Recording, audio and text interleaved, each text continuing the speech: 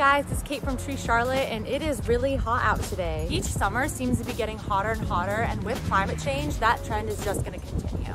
So it's going to be really important for our health and safety to keep our communities as cool as possible. And the best way to do that is through tree canopy. There are a bunch of studies out there that talk about how much trees can reduce air temperature and surface temperature, but we're going to do our own little experiment. You can do this too in your own backyard just to see how much tree canopy can reduce surface and air temperatures.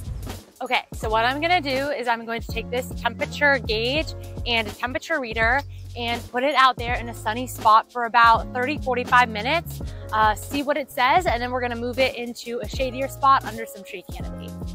Okay, here it goes. See you in a bit. Okay, so now let's come back outside and check. It is 96 degrees. That is absolutely brutal. All right, now I'm gonna take our temperature gauge and put it under this really awesome canopied area. We got some tulip poplars, willow oaks, redbuds, dogwoods, and see how the temperature changes. Okay, see you in half an hour. Okay guys, final results. 85 degrees in the shade. That is an 11-degree difference. Not only do these trees make being outside a lot more comfortable, but there are also millions of people who have health problems that are triggered by extreme heat.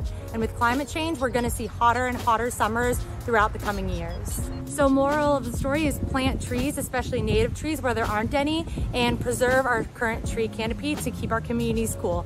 Oh yeah, and support Tree Charlotte today.